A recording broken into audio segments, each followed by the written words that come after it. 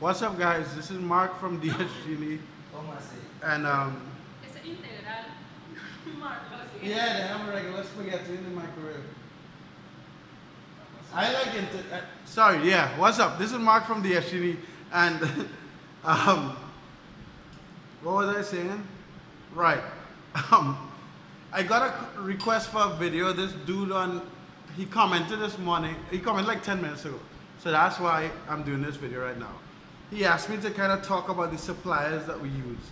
Now, I have some videos on the top suppliers. Like, I have some specific videos on the advantages and disadvantages that I did, I don't know, like a year ago maybe, of like Walmart, Amazon, and stuff. But I'll just talk in general, right? And I'll talk about my experience, I guess. So just to get a different perspective, and you guys might get some different information.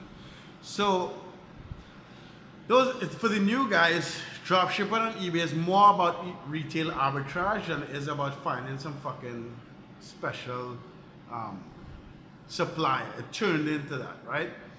And it's getting hard. We know it's getting harder and harder with some of the stuff that we got hit with taxes, but it is what it is. So we use various retailers to supply us with items to dropship on eBay. Some of them, Walmart, Target, Amazon, Wayfair, Hayneedle, Sears, Kmart, and all those things. So let me just talk about me personally. Me personally, my suppliers are mixed. It's about 40% Walmart at this point, maybe 5 or 10% Amazon. So let's say 40% Walmart, 10% Amazon, about 20% Kmart, Sears. That gives you 70, maybe like 10% Academy, 80, and the rest is mixed up of like Home Depot and just some random suppliers, right?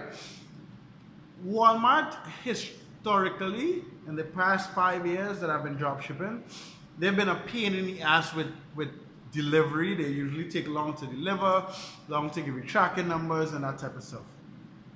Over the past, I want to say 6 months, they've lowered the cost of shipping and they've been shipping fast.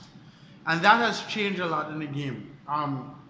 So before that, I had more Walmart suppliers, more stuff that I sold from Walmart items.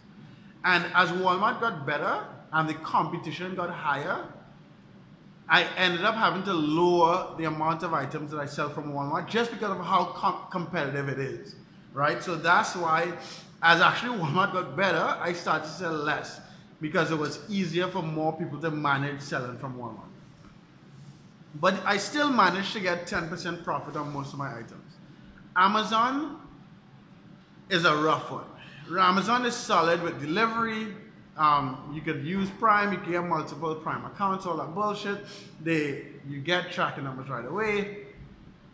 But because so many people, this whole eBay dropshipping thing kind of started with dropshipping from Amazon to eBay. So there are tons and tons of people that use Amazon as a supplier, and a lot of them go for small margins, 2%, 3%, only cash back.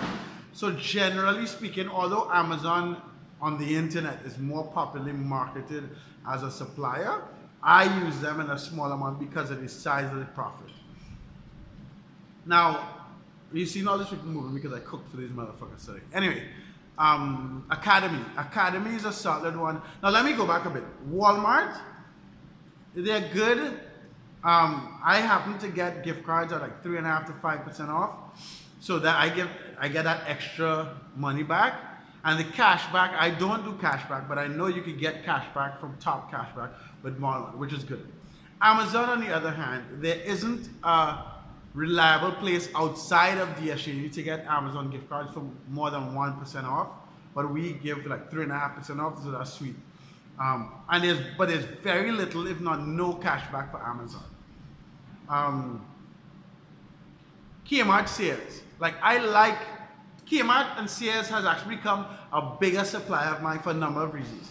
A lot of people don't use them. A lot of people haven't been able to figure out having multiple Shop Your Way accounts yet. And you can get gift card discounted at like 8% from Rails.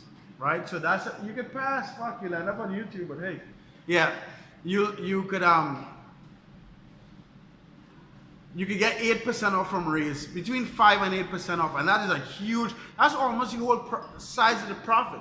So once you stick to buying your gift cards, if you get your gift cards at Raise, and they ship really fast. So Kmart says is a good one because the fast shipping and the discounted cards, but it's kind of difficult to process fucking returns.